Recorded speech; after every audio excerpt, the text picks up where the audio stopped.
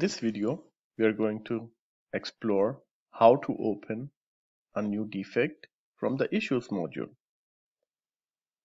To navigate to the Issues module, click on the Home icon and select Issues.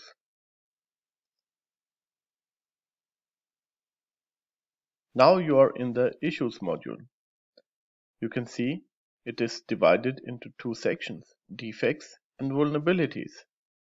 We are going to open a defect where we need to stay in this section. In order to open a new defect, click on the plus defect icon and the add defect window will open, and here you can enter the data for your defect and fill out the different fields.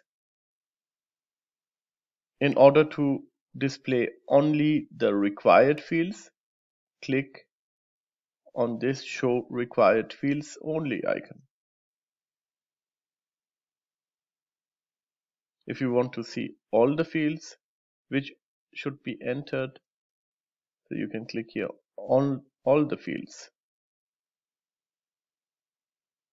If there's a field which is not visible in the standard view, you can always click the Customize Fields icon and select the view which is not visible here, like Author for instance. Once you have selected a field, it should appear in the More section.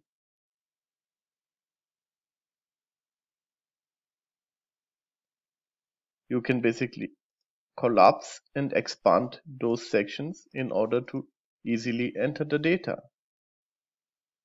So let's enter here the name of the defect. Login service is down. Users cannot log in is my example defect. Now I can select the fields my team has configured for this specific workspace. So this is a critical defect. So I will enter here the severity is very high.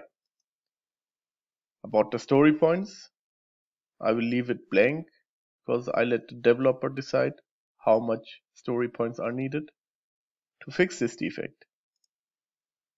In the defect type, you can select escaped or pre-release.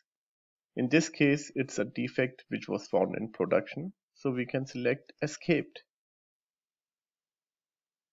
You can select application modules if you want, assign a team, and also an environment where the defect occurred.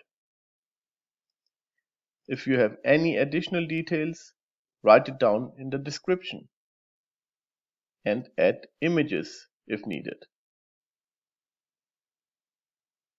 ALM Octane allows you to directly enter and generate tasks attached to that defect. And you can assign also a release where the defect was found and in which sprint the defect was detected. In order to save the field configuration, you can always click Save as Template and save your template for the defect. You can share it with everyone or only with the selected teams. If you want to use it for your private purposes, you can uncheck both checkboxes and save it. Once saved, you can see it is used directly in the Add Defect configuration. If you remove it, ALM Octane asks you to empty the fields, and then the fields are empty. You can always select your personal template in order to fill out the defects, the fields of the defect with the defined values. Once you're done, click on the Add button and the defect will be added.